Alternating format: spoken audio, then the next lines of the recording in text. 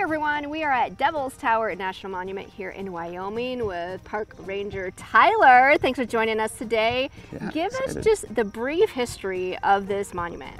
Sure, so right behind us is Devil's Tower or Bear Lodge. This is a national monument. It was designated in 1906 by President Theodore Roosevelt. We were actually the first national monument in all of America. We have over 130 national monuments in the United States now. The Devil's Tower, it's a monolith made out of igneous rock, and this igneous rock is called phonolite porphyry. It likely formed maybe around 60 million years ago is when that rock solidified, but it was underneath a whole bunch of other rock layers, sedimentary rocks. And as you drive up to the upper parking lot at Devil's Tower National Monument, you might be able to see all of these sedimentary rocks below it. So that used to be kind of a flat area throughout here. This magma pocket pushed up all of those other rocks, solidified underground, and then everything eroded down around what we see as this rock monolith, Devil's Tower, Bear Lodge. And this rock is much, much harder than that local sedimentary rock layer. So that's why it all eroded really quickly. That Belle Fourche River flows right at the base of Devil's Tower, so that's what's been wearing away at this landscape for so long. Oh, okay, gotcha. This landscape has had people in it for thousands and thousands of years. The Native American perspective has lots and lots of different names for it, and Bear Lodge is one of them, essentially. 26 different affiliated tribes find this place to be spiritually significant. Yeah, some of them, consider this to be a sacred site.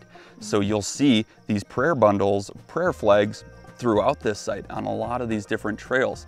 And essentially those are physical manifestations of prayers. When you see those, we do ask that you don't take any photos of them. And yeah, just know that this is a site of reverence. Yeah, so yeah, coming back to, these 26 different affiliated tribes, most all of them have reference to some type of bear or multiple bears chasing a group of people, and those people are in this tight spot where this bear is maybe going to attack them. They ask for help from a higher power of some kind, and then all of a sudden the ground starts to raise underneath them, or maybe they hop onto a rock that starts to raise into the air, letting them get out of reach of that bear, which it starts to scratch the sides of it, and that's what we see, those lines in there today. Gotcha. Those lines in a geologic sense it's called columnar jointing, so columns, so that the columns of Devil's Tower, that just has to do with the, when it's solidified underneath the earth, it crystallized in this certain way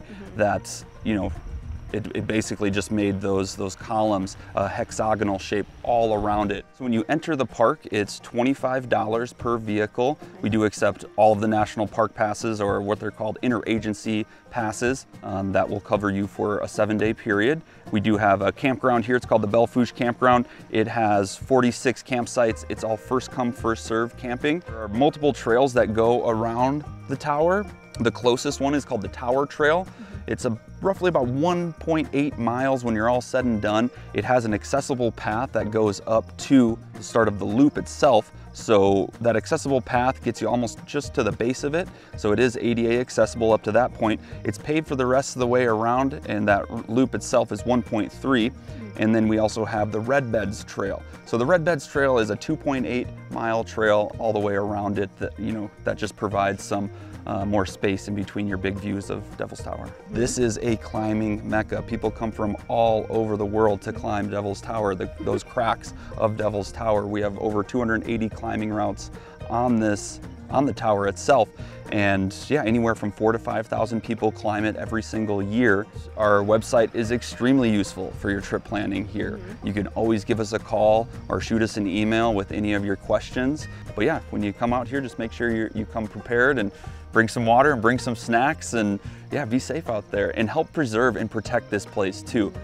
These national park sites are everybody's park. So I can't instill that enough to everybody who comes here that, yeah, we need your help in protecting this site. All right. Thank you, Tyler. Thanks.